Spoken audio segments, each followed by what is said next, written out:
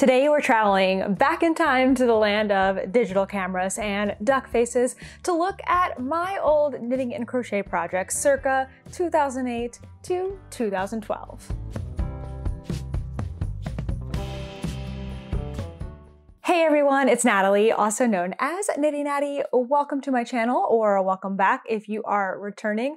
We're gonna do something really fun today because I don't know if you're like this too, but every once in a while, I just like to scroll back and look at old photos, or in this case, scroll back on Ravelry and look at old projects. So I've been knitting for about 18 years, crocheting for about 16 years, and I have the fortune/unfortune of getting onto Ravelry really early. I was a Ravelry user as early as 2008.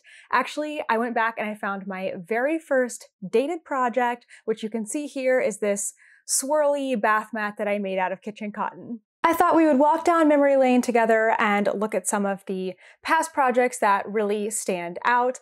I'm doing this a little bit differently than I do other project videos. Usually I have gone through everything. I've kind of picked out, patterns if I'm going to share patterns with you, projects if I'm going to share project ideas with you. But this time I thought it would be really fun to just do it like raw reaction. Like I have not scrolled through except to the very end to look at that very first project. So we're gonna get, the most authentic and natural reactions today. So let's get started. So I am on Ravelry here, and the first thing I'm going to do is scroll. Actually, wait, did you see that? Raveler since May 11th, 2008. That was the year that I was in, I think, a junior in high school, or going into my junior year of high school. Okay, scroll on down to the bottom if you are on mobile. If you're on your computer, it's a lot easier. You don't need to do this. And I'm going to click Disable Mobile View. If you don't see that on there, that means you already have. That will allow me to then go to my notebook and my projects, and I can actually filter this by year. So right here at the top, filter projects by, I am going to select year completed, scroll over a little bit. Let's just tick off 2008. Oh gosh, can I not choose multiple? Let's try. Yes, 2008, 2009. I guess it's going to make me refresh every single time. On your computer, I think you can just do all of this. Okay, great. I have all of my projects here from 2008 to 2012. So let's scroll down to the bottom, shall we? And take a look at one of the first things that shows up here. Okay, this is actually really sweet. I made this project and I was so proud of it. It's this little lacy dress. Let's see, the pattern is called Lacy Tank Dress by Beth Walker O'Brien. I made this for my first little cousin. We have the big cousins, which includes me and my paternal cousins, I guess you could say. And then we have the little cousins. And I made this for my first little cousin. And something to note here, actually, let's see if we can get this even bigger. I don't think you can tell from this picture. Keep in mind, this is digital camera era. So I did not have, well, even if I did have a phone camera, it would not have been very good. But if you notice these eyelets here, they're really big on one side and they're like not noticeable at all on the other side. That is because I had not learned yet that you have to yarn over a certain way on a purl row. I can't remember exactly how this fell here, but I remember that I would do the yarn overs and then I would knit the next row and they would disappear. And I went into a yarn store in Greenville, South Carolina, and I was like, can you help me? I don't understand why some of my lace is showing up and some of it's not. And I didn't know enough about knitting at the time to be able to explain it further than that. We couldn't figure it out. I didn't sit down and knit to show them. They just were looking at it. And I remember learning later on that it was because on the pearls or something, I was yarn overing the wrong way. And so then I would just twist it closed when I knitted it. Anyway, good times. But I did make this cute dress and these little booties, which turned out so adorable. I see something very reflective of what I like to do in the past, and honestly, what I like to do now in the future. These are some leg warmers, but guess what I made them out of? Lily Sugar and Cream, which is a 100% cotton yarn that does not have any stretch at all. Why did I think it was a good idea to make leg warmers out of cotton? probably that's because that's what I had at the time. So I was a ballet dancer all throughout like elementary school, middle school, and high school up until I was 16, and then I quit. I was very, very into ballet, very into pointe, and still love that so, so much, but not for me personally.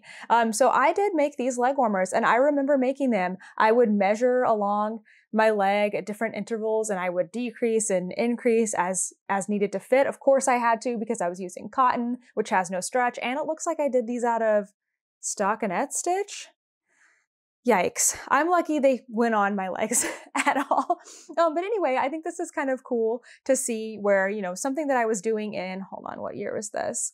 In May to July of 2008, it has now turned into something that I do now, which is a custom fit sock course, my perfect fit sock course. So I've always kind of loved tinkering with things, but I won't actually publish a pattern until 10 years later in 2018. Okay, I love this because the Olympics are going on right now while I'm recording this. I think they will be finished by the time this goes up, but this looks like one of my first Olympics projects. So if you're not familiar with the Olympics projects, basically you select a project that's going to be a challenge for you. And Ravelry used to host this. They were called the Ravelenics, or they were called Ravelry Olympics, I think. And then they weren't allowed to use Olympics anymore, so they changed to Ravelenics. They actually might still do it. I'm not really sure. But it was a really fun thing to do and such a fun challenge. So you'd pick a project, you'd start it during the opening ceremonies, you try to finish it by the closing ceremonies, and this year I picked a blanket. So it looks like I started this August 8, 2008 and finished it by August 24th, but I picked Lion Brand Thick and Quick. Love that yarn. It is so awesome. And I made this wild blanket. Oh my goodness. I'm guessing I had ask somebody to take a picture of me here. How funny is that? Chose some fun colors. I actually kind of remember making this, and it was a really good time. I want to show you a project that I was really, really proud of. I made this for my little brother. It is actually, let's read the pattern. The Nintendo DS case by Becky Travis. It is a crocheted case for a Nintendo DS. Do they still make those? I think what are they called now? I think they're still called a DS. Anyway, they're not this bulky anymore, but I'm sure there's lots of updated patterns. But I was so proud of myself for making this, putting the little mushrooms on, decorating them. I used to do a lot more finicky stuff, and I wasn't, nothing stopped me from doing it. Now I'm like, it sounds really finicky. I don't know if I want to do that, all those little pieces. And back in high school, it was so much fun. It didn't bother me to do things that were small and finicky. Actually, look through this right here. It had these little tiny pockets that you could put different games in, which is so wild to me. And I even sewed in a zipper, which I didn't even realize I knew how to do. So bravo for me, I guess.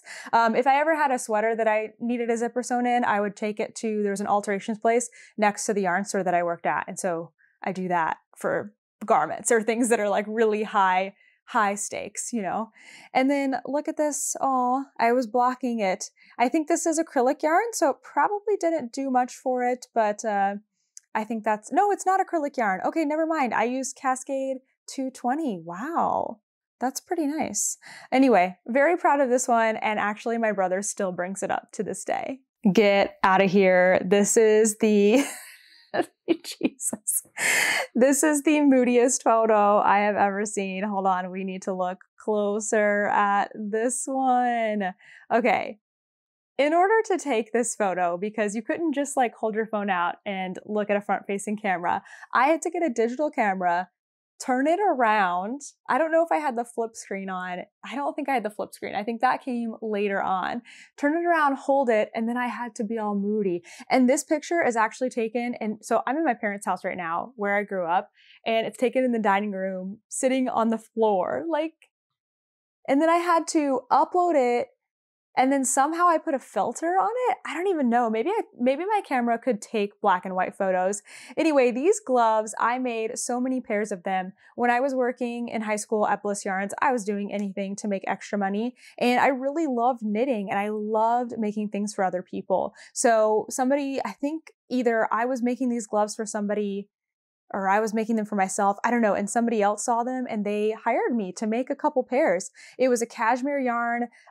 Doing commission work was such a fun way to get to try all kinds of yarns that I couldn't afford as a high schooler. You know what I mean? Like cashmere yarn, come on. Even working at the yarn store and having a job, that wasn't really part of my regular budget. And so I got to work with these dreamy yarns, make all these fun projects, and then, make somebody else happy. So I did a lot of that in high school and it was really, really fun. Who remembers this beaded scarf? This went like wildfire through our local yarn store. We are now getting into 2008, 2009. This is called Susan Undulating Wave Scarf by Laura Nelkin, who you probably do know because Laura Nelkin is still making and creating amazing patterns. We actually talked about this. I think Laura came on, she's come on more than once. I think I've had her on with my membership. I'm getting like things that I've attended that she's been on that I've attended personally and her coming on to my stuff mixed up in my mind. But she came on and she taught us a basic beading class. And I told her that I made this scarf and didn't realize it was her pattern and just had connected it. So yeah, I did finish the scarf. It doesn't look like I got a finished photo of it, but this was one of my first times working with beads and I realized that I really, really loved it. I wouldn't say this is the easiest pattern with beads. The pattern itself is not hard, but because you're pre-stringing the beads, that I didn't enjoy as much as I do like scooping them up and putting them on. But if you're looking for good beaded patterns, look no further than Laura Nelkin. Follow her Instagram. She always has so many handy knitting tips. Oh man, the felting craze. Okay, I think I made several pairs of these snugs. They were, like a play on Uggs, where you knit them out of Cascade 220, not the non-superwash one. And then you would felt them in your washer and they would make these really cool boots. I think I made more than one pair, although I'm not really seeing them on here, but these were for me. They were also a different kind of a pattern, a mukluk that we wore as ballet dancers and there would be suede on the bottom. So I think at some point I might have bought some suede to put on these, but I remember making a ton of these and these being a huge craze at the local yarn store. Did these come up for you at all? Imagine it's 2010 and you're just looking for fun jewelry to wear and your girl can make some. Okay, I made all of these, I think actually really fun necklaces. Again, I got into beading with that scarf and then I don't remember if I found some kind of tutorial or what. Oh yeah, it looks like Infamous Beaded Necklace Tutorial by Devin Clement. And I made a bunch of these and I thought they were really, really cool. I mean, look at this. I feel like that looks pretty fancy. I made some for myself, for my mom, for my friends. Don't think there's some necklaces right here. And then I started getting artsy with my photos as everyone was in 2010, right? We had a digital camera. We thought we were like going to be the next photo blogger or whatever. So look at these improving photographs here. And there was one more I think I saw. This one I believe I made for a friend. Oh, you can't really see it, but I did like more of a crochet thread and wooden beads. I had a lot of fun doing these.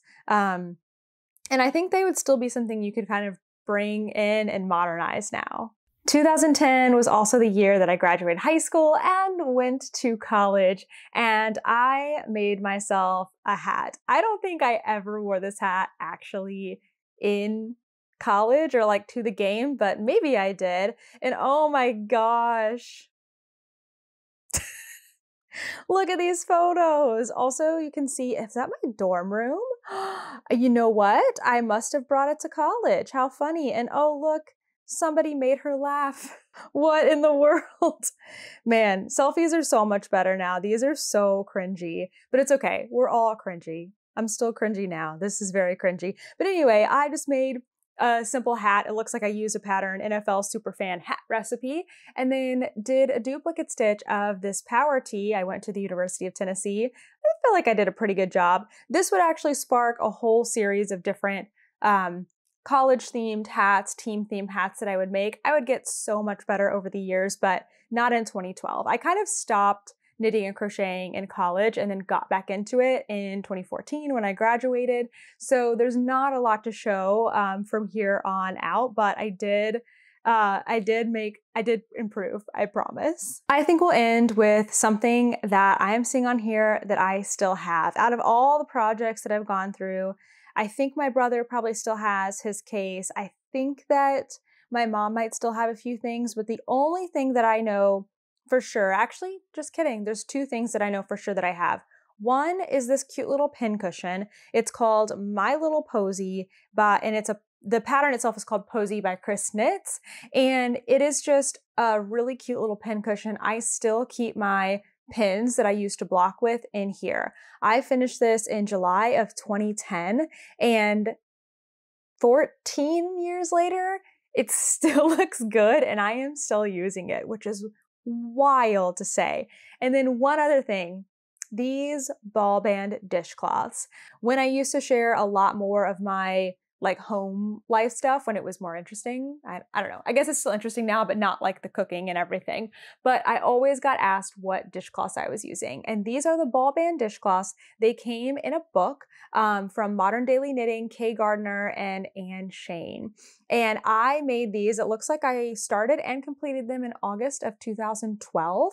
So 12 years later, I'm still using them. We have them in the van. I love them. They wash up so well. They're so great. I don't actually use them to wash things. I use them as like hot pads. So putting things into the microwave, I will, put a bowl into the microwave it, and then I can scoop underneath and pick up that dishcloth and pull it out. So they're the best because they're nice and super thick. This is an excellent use of sugar and cream. Not the leg warmers. Well, that was a riot. I hope you had fun because I sure enjoyed doing it. I would love to hear what kinds of projects you were making in that 2008 to 2012 range. There's kind of a big difference. As I said, I didn't really make as much as I got into college, but it's always fun to look back at knitting projects and crochet projects and kind of see like how they change, ebb and flow throughout your life. For me, it's not just that I'm always trying to learn new skills and to get better, but the things that I enjoy making will change. I didn't talk about any of these, but there were socks in there. I've loved to make socks and I still make socks. There's garments, but then there's those like cutesy, fiddly things that I don't really enjoy making as much anymore. I'm just rambling at this point. I hope you enjoyed this video. Let me know what projects you were working on circa 2008 to 2012. I would love to see if we have anything in common. I feel like there were a lot of trends going on in the knitting world. They didn't come up though. Maybe they happened later. Maybe I need to do another part to this video where we look at, like 2014 to 2018, because I was definitely doing a lot of knitting then. Let me know if you'd like to see it. Thank you so much for watching, and I'll see you in the next one. Bye!